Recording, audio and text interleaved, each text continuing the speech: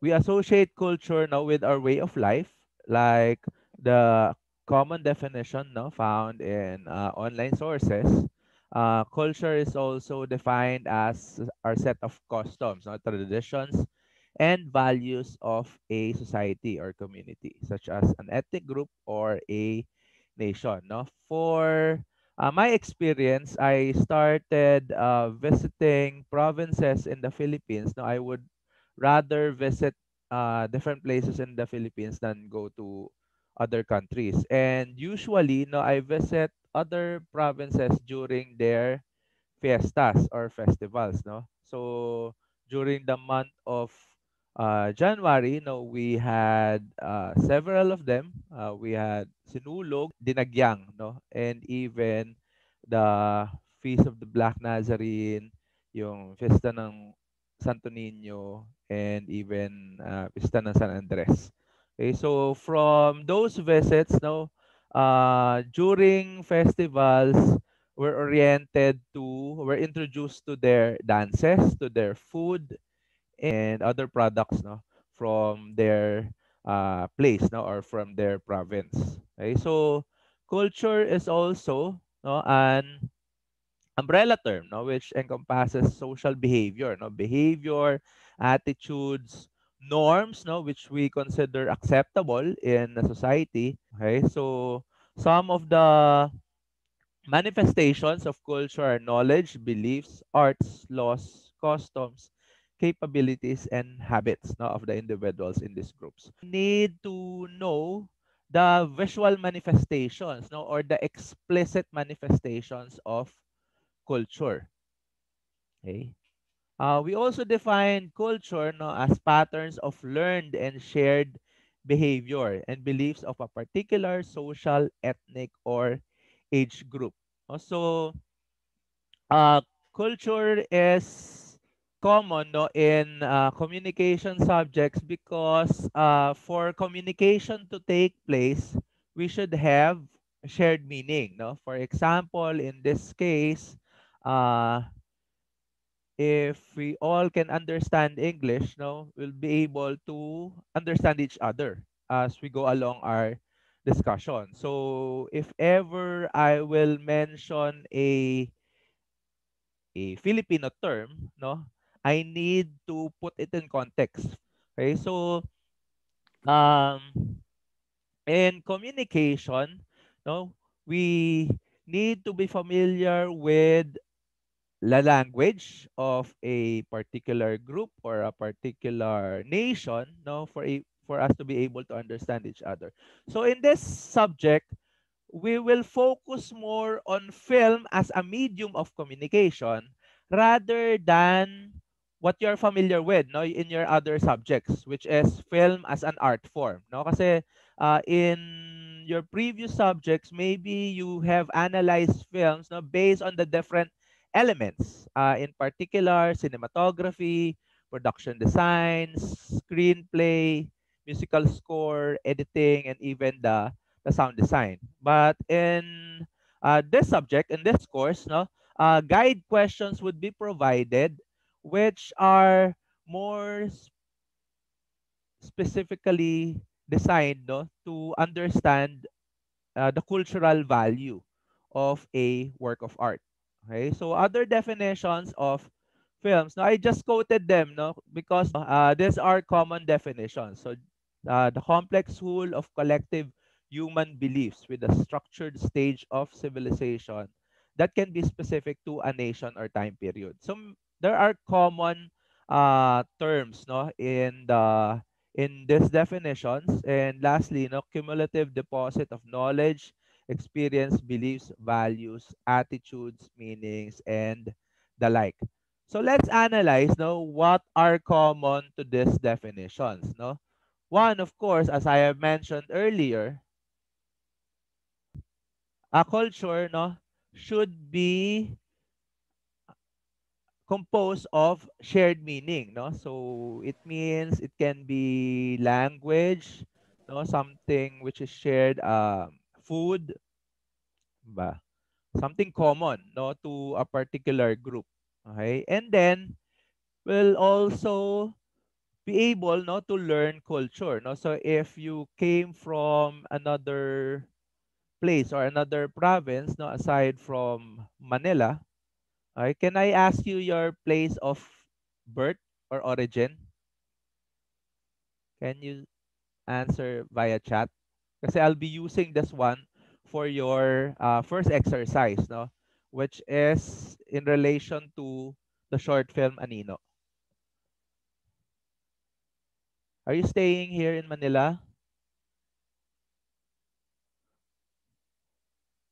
So meron Laguna, Bulacan, Leyte, Samar, no, the Eastern Visayas region, Zamboanga, Pangasinan.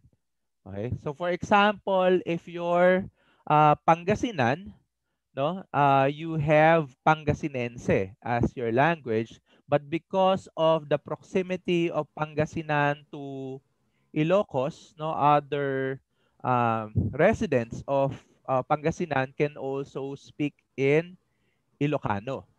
Okay. Next week we'll be discussing um, the Kamanava region. No, I invited one of my friends, no, Richard Legaspi, and I'll be providing you links to at least three of his short films, so you'll be able to familiarize yourself, no, in terms of films shot in the Caloocan, Malabon, Navotas, and Valenzuela, no, na cities. So we'll start our discussion with Manila, the city, no, not Metro Manila, the region, because Binild is located in Manila, no, in particular Pablo Ocampos Street, no, and it's something common to us, okay? And when you came from other places, the first time you step into the main building, no, you'll notice, no, that most students communicate via sign language, no. So it's different, no, as compared to your experience in the School of Design and Arts, or even in Shrim, no, at Hotel Binild, no. So uh, since there are courses designed for teaching FSL or Filipino Sign Language, and uh, a lot of deaf students. In this case, we capitalized D, no, for deaf.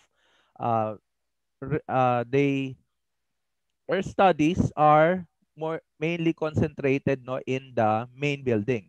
So maybe it came as a cultural shock for you, no, seeing students uh, communicating via sign language. And later on, when you transferred, no, I'm not sure, have you been to the School of Design and Arts?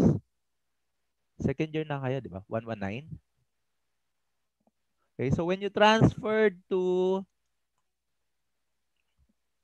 the School of Design and Arts, you notice a different culture, no? First, you'll find out that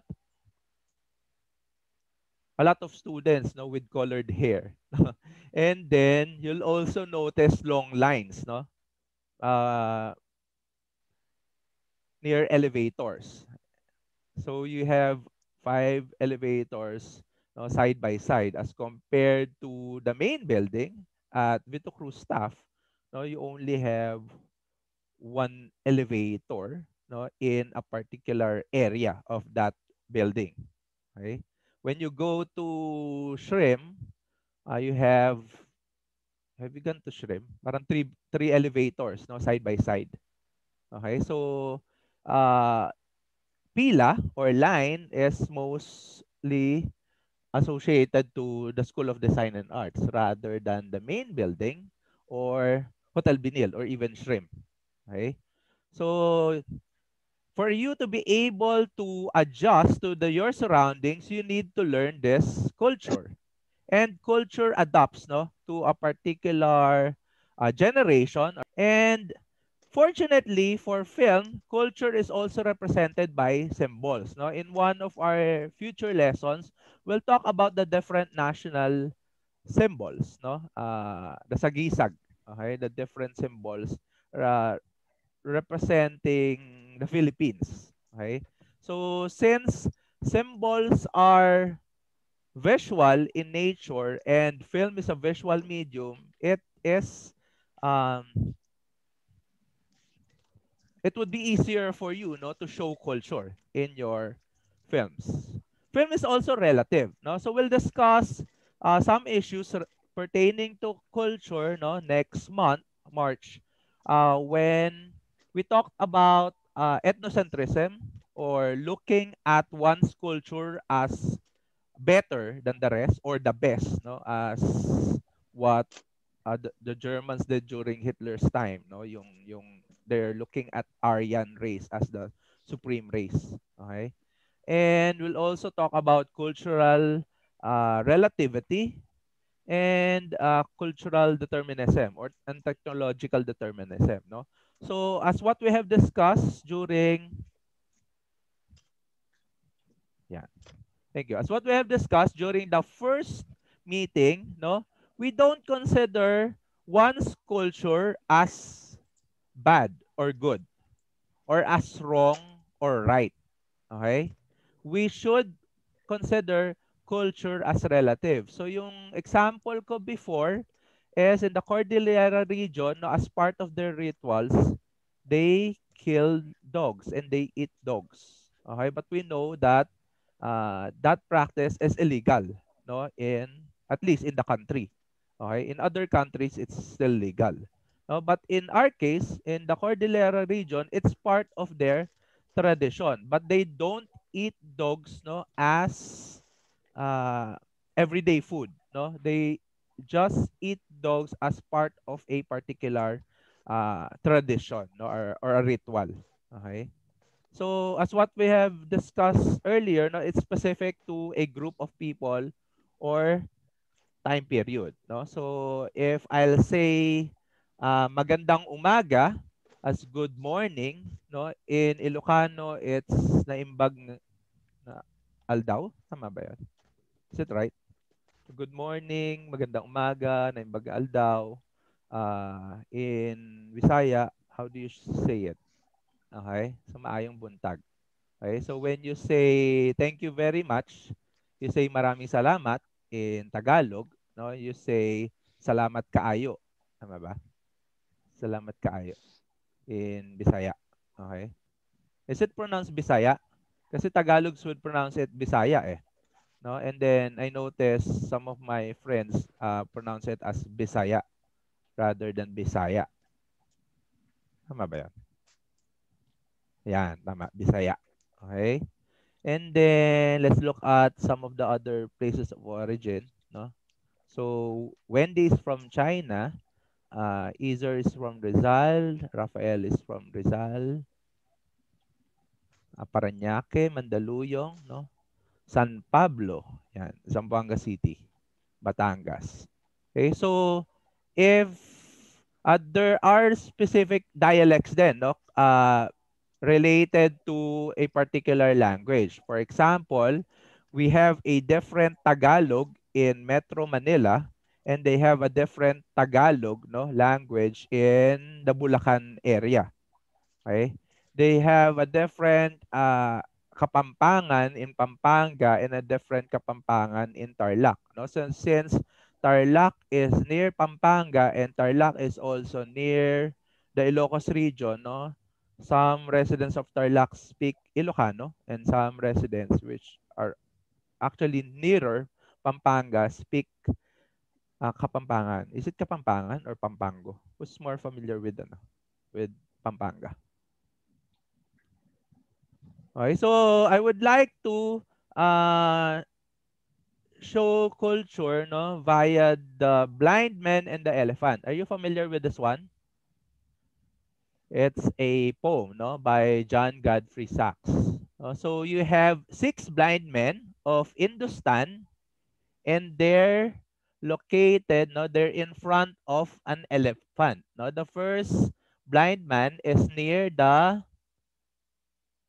body. Okay, so the body of The first blind man is near the body, no, of the elephant. So he guessed that what's in front of him is a wall. Okay? And then the second one is holding the task, no, or the horn, no, if you're not familiar with the task. And he described what's in front of him as a spear. Okay? And then the third one is near the trunk. Ito, the one in the green shirt. And he described what he's touching, no, what he's feeling since he can't see it, he's blind, as a snake. And then the fourth one described the knee of the elephant. Okay, and he associated with it with a tree. The one who's holding the ear, this one, with the band-aid on his head, no, described it as a fan. Okay, pamaypay. And then the last one, holding the tail, described the elephant as a rope. No? So what is it trying to tell us? That culture is relative, no, in accordance with where we are located. And this is also a good illustration, no, to describe our assumptions later on when we discuss the internal manifestations of film. Any questions so far? Questions? None? Okay. So for us to be able to understand culture better, I'll use, no, one of the popular theories about culture. Have you taken your cinematic criticism in this course or film crit?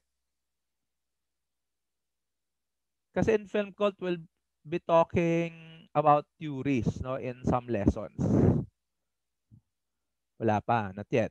Okay, so we'll use a cultural iceberg theory by Edward T. Hall, but this is not a film theory, no?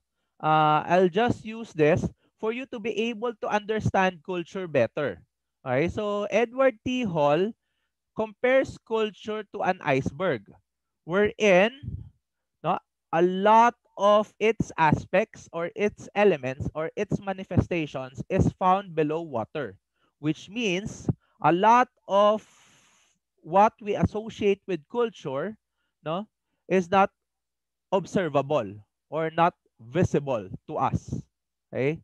So what is on top of the water is what we can see, what we can hear, no, the language is something that we can hear, and what we can taste, no, in reference to food. Okay, so we're not just talking about elements that we see or manifestations, no, that we see, but we'll also talk about uh, elements that we hear and elements that we taste, no, when we pertain to the explicit.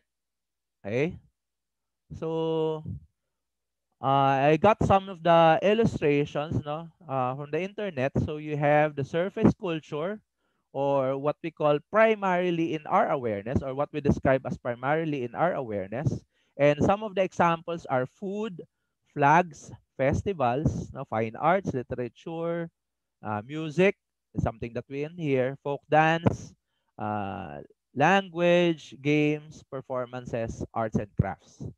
And if you can see your screen, no, a lot of what we associate with culture are below water. No, we'll only learn more about them when we stay longer in a particular place. So on top of the iceberg or on top of the water, no, is what we can observe, no, at least in terms of culture, for your screenwriting, no, this is what you call the action of your characters. Okay, so you can observe uh, the elements of culture which are above water or the upper part of the iceberg, no, through the doing part.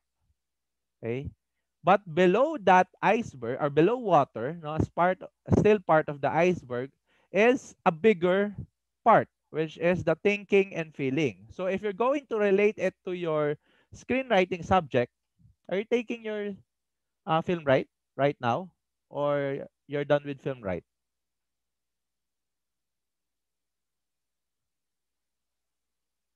You're done with. Okay, so hindi pa. Okay, so some are taking film right and some are done no with film right. So as part of characterization in screenwriting, you'll learn that only 10 to 15% of your character traits no are provided in your screenplay. No, I'm now relating to what we've been discussing in culture, no, to your film subjects or to your course as a film student. Okay, so you'll also learn that 70% no, you don't need them at all in your screenplay. Okay?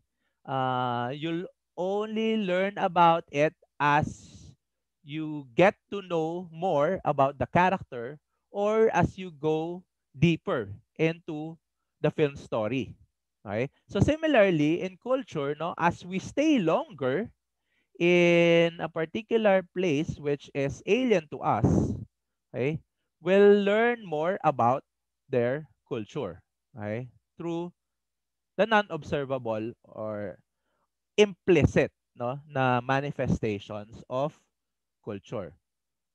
So yung explicit or what is observable to us, no, some examples are language, arts, manners, dress, religion, food, institutions, rituals, customs, traditions.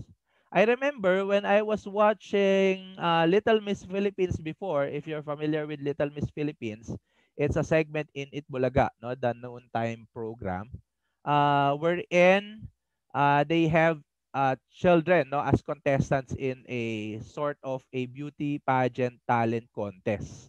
Okay? I noticed that if contestants came from Visayas, no, they don't speak po or opo, okay, which is more familiar to the Tagalogs. Now, for when this understanding, po and opo is our sign of respect, no, Sir, via language. sir, I have been here for 5 years already. I So you're understand what familiar with po and po. opo. Opo. Okay? So they use po and opo as in the Tagalog, so you use po and opo as a sign of respect, no, in terms of language. But I noticed that when the noontime program has contestants coming from the Visayas, no, they don't speak po and opo, especially in the question and answer portion. No, and when I was younger, I look at them as disrespectful. So when if you're watching a talent contest or if you're watching a beauty pageant, you have your own set of choices. And then I would be surprised if some of the contestants in coming from the uh, Visayan group of islands or Visayas, no, would end up in the top 10. Kasi yun nga, I have my preconception, no? A preconceived notion na if you don't speak po and opo, if you don't include po and opo in your language or in your answers in the Q&A portion, you're being disrespectful to the host, no? Inday was used to refer to household help, no? O maids, yun. Parang household help, no? But in reality, Inday is actually a term of endearment, no? To refer to younger siblings in Basaya. Okay? Mano and mana. Kuya and ate. Okay? So parang yun. So yun, we'll talk about cultural relativism, ethnocentrism, tsaka cultural appropriation next month, no? After discussing ito yung mga explicit manifestations of culture. Okay? So, yun din, when you visit fiestas, no, the first time I visited Cebu is part of the Sinulog Festival. No, I joined a Sinulog film competition kasi I was trying to transition from being a journalist to being a filmmaker after attending Ricky Lee's script writing class. No? While covering the Sinulog, we learned about the dance. Kasi nga background ko is being a journalist, I researched about the forward backward dance of the sinulog. But when I attended other festivals, I realized that I can also see the same groups performing, no? Same groups performing in Kalibo, Aklan as part of Ati-Atihan, in Iloilo as part of Dinagyan, and even same groups in in Manila, no, as part of Aliwan Festival. But I also learned about the food of the Cebuanos, no? Kasi most stores at night would sell puso, no? It's rice wrapped in banana leaves, no? Parang forming a sphere, no? Or circle, na ganun. And then I also learned na if I ordered, I remember during the first night, we went to Abuhan Dos. No, it's a popular restaurant in Cebu along Osmeña. Coconut leaves pala yon. Okay, coconut leaves. Yun, hindi pa ako. Coconut leaves nga pala, hindi banana leaves. Okay, so we went to Abuhan Dos along Osmeña Circle, and I looked at the menu, no, and I ordered pochero. Okay? Pochero. So if you're from Manila and if you're familiar with pochero, no? Pochero for Tagalogs ay parang afritada, no? It's food, no, in red sauce. Okay? And I was surprised when the waiter served pochero. Are you familiar with pochero in Visayas? What I got instead of pochero na red sauce is pochero na, sige nga, tingnan natin sa chat. Familiar ba sa pochero sa Visayas? Pochero for them is actually bulalo. Are you familiar with bulalo? Hindi naman red sauce yung ano, 'di ba, bulalo. Okay? So 'yun. So and then when I heard pila, pila for the Tagalogs is line. Okay? So yung bulalo is ano, 'di ba? Parang soup, no? Ah, beef. Okay? So yun yung bulalo.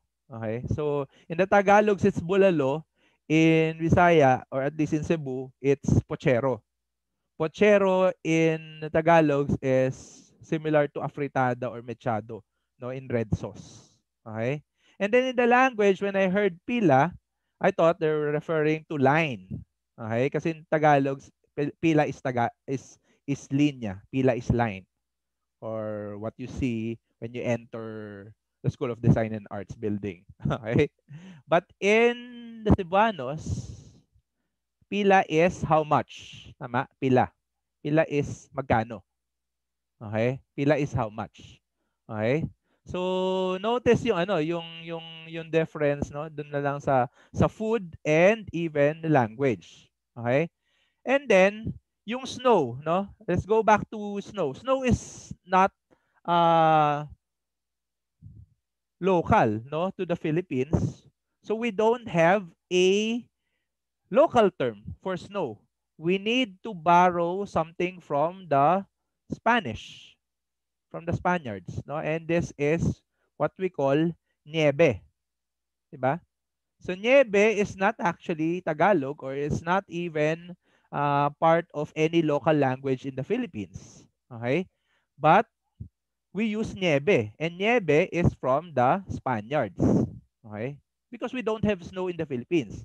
But if we're going to refer to rice, no, bigas, okay, we have a term for cooked rice, no? So it's kanin, okay? And then yung uncooked rice, it's bigas, okay? And then uh, burnt rice is tutong, no? And then fried rice is sinangag, and cold rice is bahaw. Okay? But when you go to other countries na rice is not common in their place, no, they only refer to rice as rice. Is it clear? So parang yung difference niya, no? So if it's something that is common, no, to us, we have more terms to refer to it. Parang nga yung tarsier, di ba? Tagalogs, we thought tarsier is the same, no, in the foreign language and in the local language, no? But as Joseph mentioned before, it's magam, no, in Bohol. Okay? Baka in some other areas of Bohol, they have other terms, no, to describe tarsier. Okay? So these are what we call the explicit manifestations of culture. So they are observable. They're not just something that we see. They're also something that we can hear, no? As in the case of music, language, greetings, it's also something that we can taste, as in the case of food, no? Another example nga pala is sisig, no, in Pampanga, kasi my friend gets mad whenever he sees sisig with egg. Okay? Kasi in Pampanga, they don't serve, at least, no, yung original na version of sisig, they don't serve sisig with egg. Okay? Parang fusion na lang siya. In Metro Manila, if ever we order sisig, no, we always end up, no, with food na may egg. Okay? And then what connects your explicit or what is on top of the water, no, na part of the iceberg, to what's below the water or what we call the implicit manifestations of culture is language. Okay? That's why people keep on promoting, no, language, kasi whenever a particular language dies, I remember they were calling for ano for calls, they were calling for actions, no, to make Kapampangan alive. Parang they're not using their language anymore. So some filmmakers, no, initiated the use of their language, no, in their films for the language to still be alive, no, because most films shot in Pampanga then, no, parang 20 or 10 years ago, were uh, shot using Tagalog, no. So they're worried na kapag if your language dies, along with it comes the death of culture. Okay? So what connects your explicit and implicit manifestations of culture is the language. So what are implicit manifestations of culture? As you stay longer in a place, as you go deeper, no, and be familiarized or more familiar with one's culture, you'll get to know more about their concepts of time, concepts of justice, spiritual beliefs, no, decision-making models, respect for authority, worldview, religion, and the like, no. So in general, it's beliefs, ideals, norms, concepts, and roles, no. Beliefs is what we consider as true, no, but it's not just related to religion, kasi belief can also be something that we believe in regardless of whether it's true or not, no. Case in point yung mga ano natin, myths and legends, no. Ideas is associated to what we dream of. Norms are associated to what we consider as acceptable or as quote unquote normal in our society. And then we also uh, have rules, no? For example, in India, they have the caste caste system ba yun or caste system, no? I'm not sure if it was abolished kasi in the caste system, no, you have 5 levels and there's also another uh, classless, no, na society. Aside from the five different groups in the society, they have a classless, no, na classless members of the society. Okay, so these roles actually uh, give rise, no, to power and control, no. Will also associate yung mga social constructs if you're a believer in feminism, no, that yung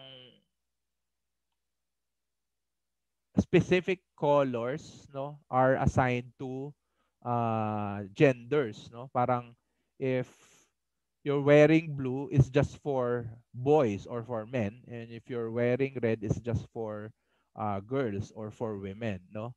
So Laura Mulvey in her feminist theory uh, define this as social contracts, as social constructs, no. It's just constructed by our society, no, as a means of control. And now that we're uh in our modern society, no, some of those roles have been debunked.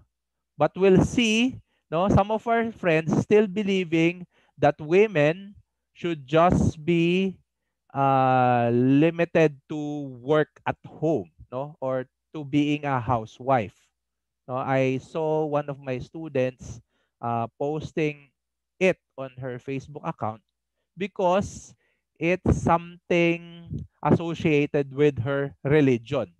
No, parang part of her religion yon. There are also some religions wherein women are forbidden to cut their hair. Okay? So, yung mga ganun, no, we can surmise that uh, some aspects of our culture are connected, no, to our religion or to what we believe in. So again, beliefs do not just refer to Christianity, Muslim, uh, Catholics, no, if you would zero in more, no, born again Christians, Protestant, and the like. But if you're familiar with Venn diagram, no, it's also associated with things that are true, things you know, and things that you believe in. Not all things that we believe in are true.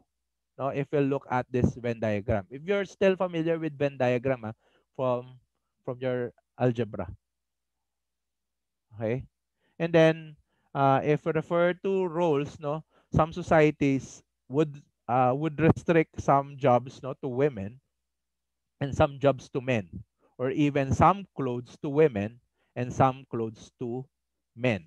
Okay? But later on, if you discuss, no, yung feminist theory or even the queer theory, no, sa LGBT studies, uh, you will be made to believe that they're actually just a construct of our society as a means of control.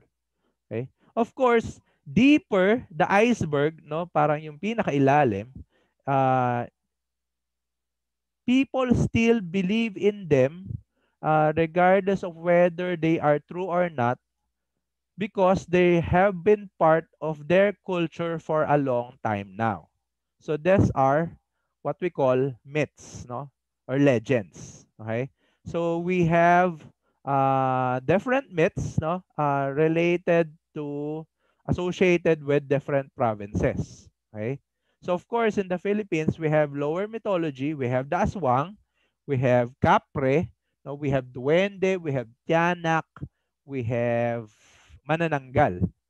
But when you go to other provinces, no, they have batibat, a fat lady. Okay? So parang yung batibat uh, kills her victim. It's a fat lady rather than a fat man, no? The batibat as a member of a Philippine lower mythology kills the victim by sitting on his or her body. No? Kasi nga fat lady siya. Okay? But with our concepts of fat shaming, baka hindi nakatanggap-tanggap. No, we won't find batibats acceptable anymore. Okay? But it's interesting to study them kasi if you're familiar with them and you make it as part of your film, no, it's like you're giving your identity, no? You're showing your cultural identity, no, through your films. Okay? So yung implicit or the non-observable elements or manifestations of our culture give birth to our values or what we consider as important in our lives, no? Some of you may have decided to skip, no, this class because of other important matters or because of problems in internet connection, no. But if we refer to our physical classes, if ever you would skip class, no, it means you value something more than attending your class. Okay? So, yun yung values. Desires pertain to what we really want, no? Even if it's not possible in our life. Okay? Yung assumptions, what we discussed earlier, no? Doon sa Six Blind Men of Hindustan. Okay? So, it's relative uh, according to where they are, no? With respect to the elephant. Or if you're going to apply it, no, it's relative to where we are, no, or uh where we were born, no. Case in point nga yung the use of the term Inday, no. Inday in the Tagalog is different from Inday in the Visayan region. Okay? And then attitudes and behaviors and tastes are not just limited to food. Tastes are also limited to what we consider as beautiful. No? Case in point, yung what we discussed during the first meeting, yung high culture versus low culture. Okay? So if we'll tackle, no, some of the issues that we have confronted during the past few weeks, no, maybe you're familiar with the Dasera case, with Tim Yap's birthday celebration in Baguio, and ano ba ba yung something related to culture? Um, pa nga ba? Sige, doon na muna tayo sa Dasera case, no?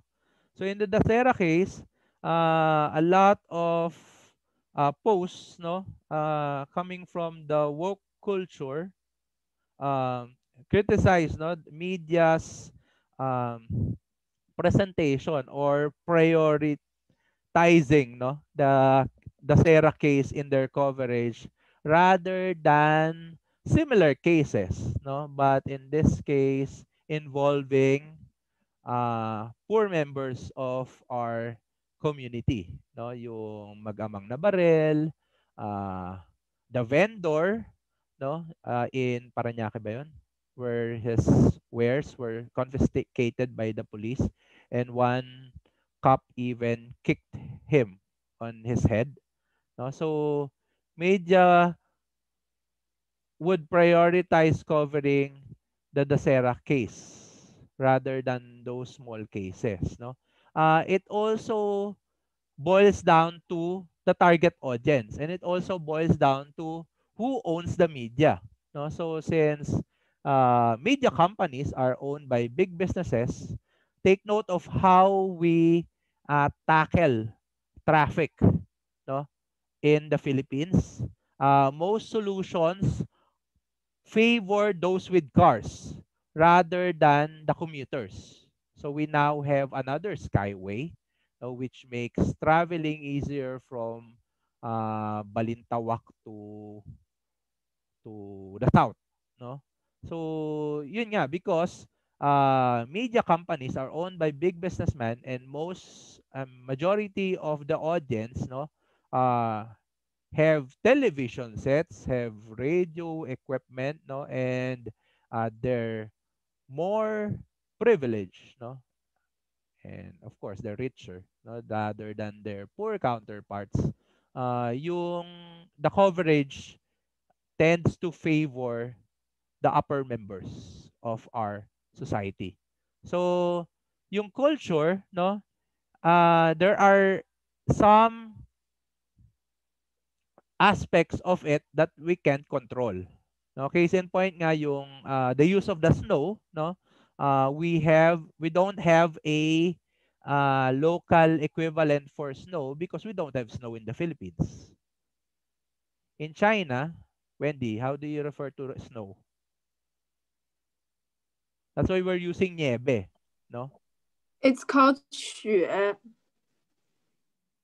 So you have a local equivalent for snow because you have snow in China.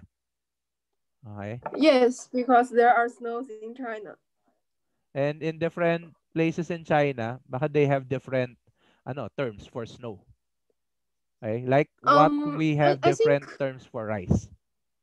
I think not really because throughout the history China has been combined it together and then separated and then combined it together. It's not like Philippines, which are all on the island. It's hard for you guys to communicate Ah, between okay. each island. But for China, it's a big land and it's easy to transport them, and so culture are just converging with each other, and it's just becoming one. So just like for rice, I mean, like for China, we also plant rice and cook rice throughout the history, but then we only have one term for rice. But Ah, interesting. for uh for the things that are coming from Western, like for example tomatoes or watermelons, those kind of things have different ways to call it, because when it first arrived to, it depends on where does it first arrive in the land, because during that time uh this thing is like fast forwarding, so it's not able to communicate with each other yet, which tomato have two different ways to call it. Okay. So thanks, Wendy. So here, no, yung use of snow, we can also associate it with the geography, no? In the case of China, since it's connected, no? They're connected. It's a big landmass as compared to the Philippines, which is a group of islands or which is an archipelago. No, we have different terms, no, to describe a particular product. In this case, rice. Okay, so in other provinces, how do you call bigas or how do you call kanin? Diba? You have bigas for or even palay, no? If it's not if it's just recently gathered, no, from the field, and then you have bigas or processed palay, and then you have kanin, no, for cooked rice. And it also we also refer to cooked rice in different terms with regards to how we cook it. No? So it can be sinaing, it can be sinangag, or if it's cold rice, it's bahaw. Okay? There are some things which are beyond our control. That's why culture keeps on changing. No? Some of them are listed here. No, yung what is observable to us are the climate and geography, no? So the weather, the seasons in a country or in a province, and even uh, its location. Okay, and below it, no, yung economics. That's why we also associate culture with social class, no, and we'll also discuss technological determinism.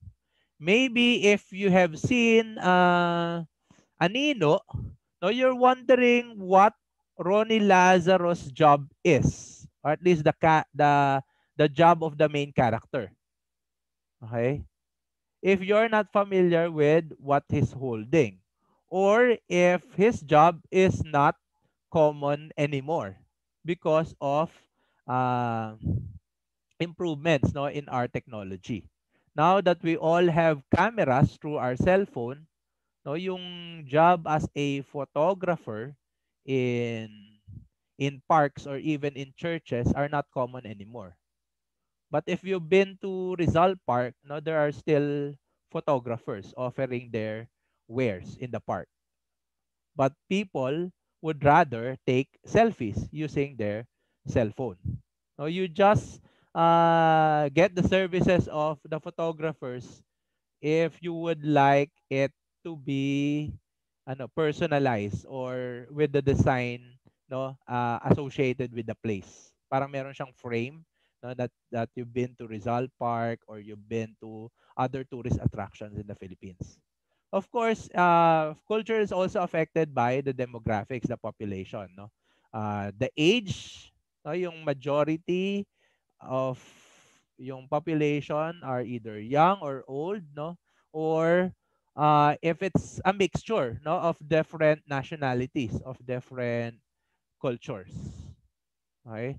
So, when I visited Cebu, no, I noticed that a lot of Koreans, no, go to Cebu because they would like to learn the local language or also learn English. And at the same time, it's cheaper not to learn English language in Cebu rather than learn it in Manila.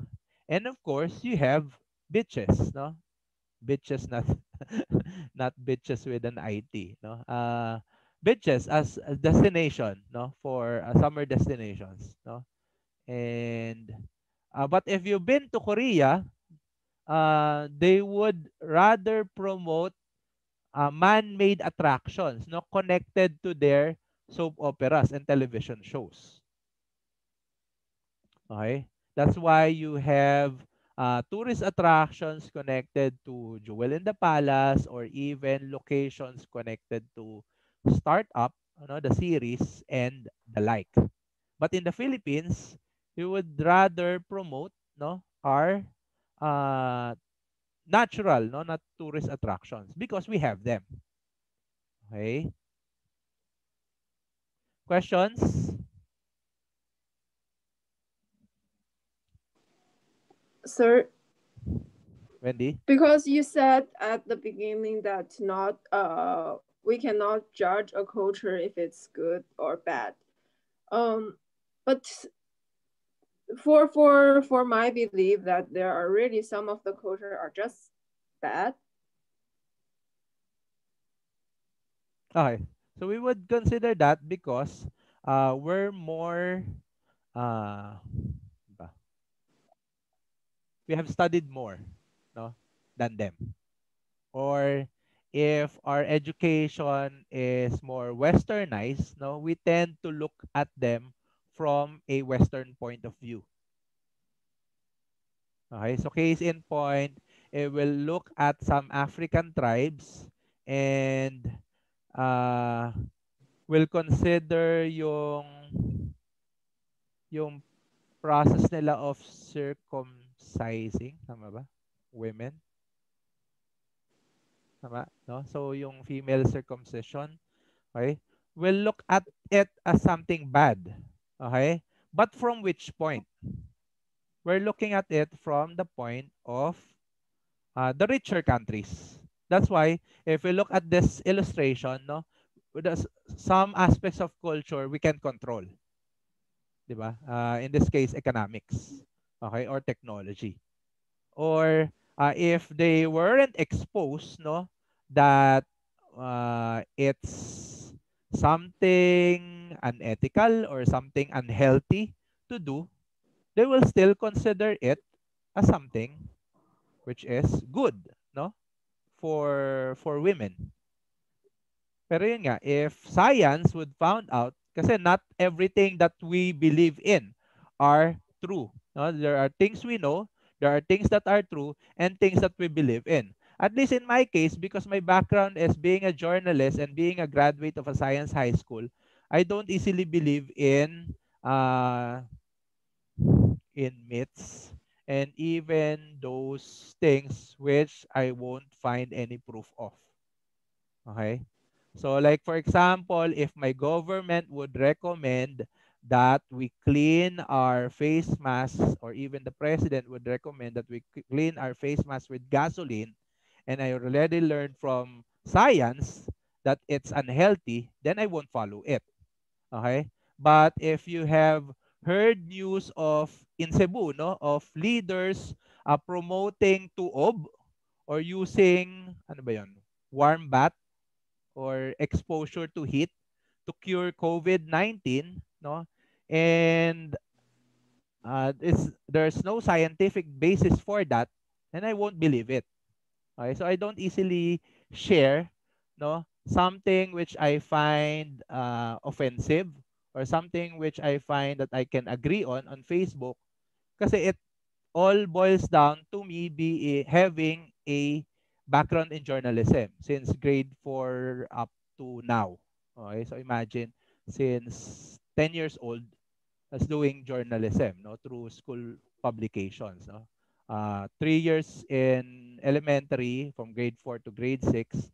4 years in high school, that's your grade 7 to grade 10, no, first year high school to fourth year high school. And then I was also part of the campus publication in college, no. So and I was writing news rather than writing feature stories. So for me to be able to report something, if someone tells me it's raining outside, I would not report it. I need to go outside to check if it's raining. So because that's my background. Okay? So we have different backgrounds. So if you're more into for example, anime, or more into gaming, no, you have different terms, okay, which I'm not familiar with. I don't know how you earn, no, from live streaming games. Okay? I don't know how Laika works. Okay? The new technology. Okay? I don't do TikTok. Okay? But it's part of your culture. So I need to learn that. So I need to learn, for example, terms like AFK, okay, or LOL. I thought it was it was ulul, okay, which is an offensive term before, no, but it's actually laugh out loud. And then you have AFK, which is away from keyboard, no, or IKR, I know, right, or SKL, share ko lang, okay, because I have exposure to students, I know these terms. But when I talk to friends of my age, they don't know these terms, but we don't use them in our everyday dialogue. You don't say SKL, di ba? You just post it on your social media.